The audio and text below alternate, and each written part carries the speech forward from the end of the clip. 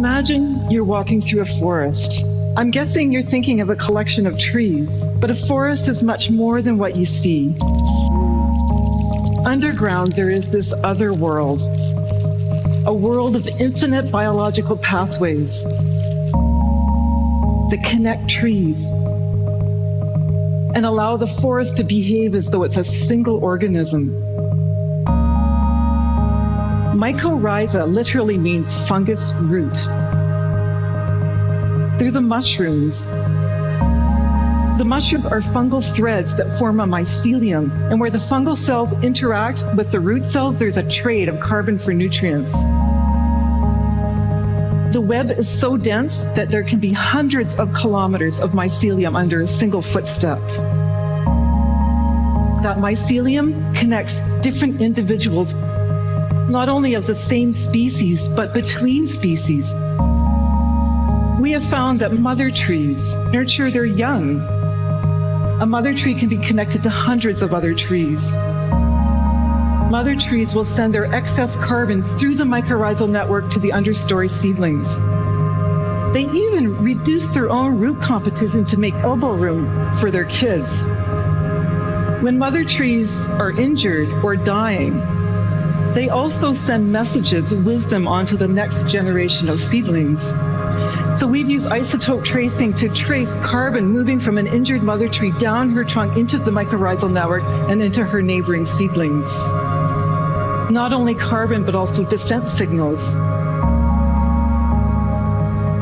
Through back and forth conversations, they increase the resilience of the whole community.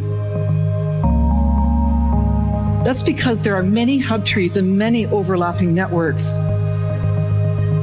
So trees talk,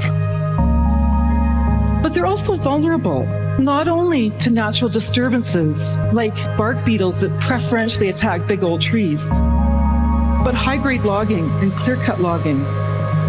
You see, you can take out 1 or 2 hub trees, but there comes a tipping point.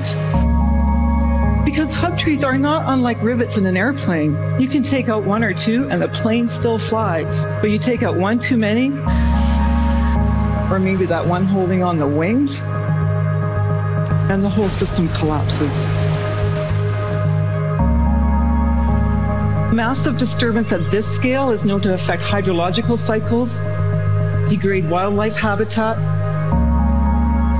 and emit greenhouse gases back to the atmosphere, which creates more disturbance and more tree diebacks.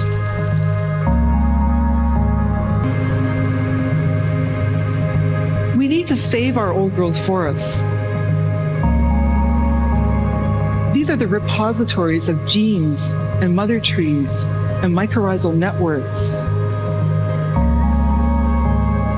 We need to reestablish local involvement in our own forests. When we do cut, we need to save the mother trees and networks so they can pass their wisdom on to the next generation of trees. We need to regenerate our forests with a diversity of species and genotypes and structures, allowing natural regeneration.